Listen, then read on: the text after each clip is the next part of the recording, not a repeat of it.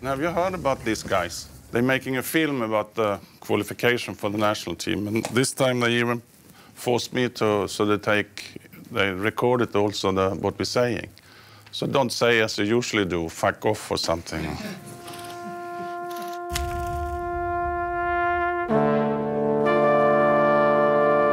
Þetta sögðu allir við mann þegar maður var ungur. Ég held að þú sért Íslandingur að þú kemst aldrei að loka hérna í stórmóti.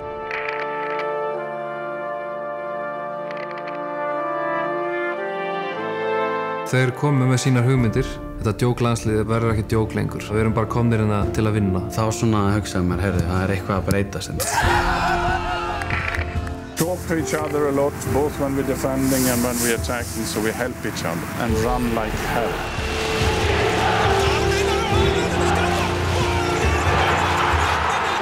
Mikið óbærslega hefði verið til í að spila með þessum strákum þegar ég var 27 ára.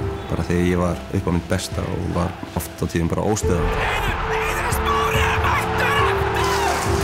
Þessi samstæða í þessum hóp bara ólýsandi. Það allir bara á því markmið að gera vel. I liked Iceland before, but I can say almost now that I fall in love with Iceland. Þetta besta lið sem ég hef á æviminni spilað með. Það snýst ekki Holland. Ef við náum okkar leik og vinnum við þetta leik.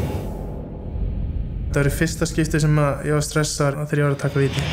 Hann skorar! Viktor Sigurðsson! 3,000 troubling fans from Iceland jumping for joy here. Ef þú ert besta leikskipulagið, þá fótbolti bara hann gerður að þú átt alltaf séns.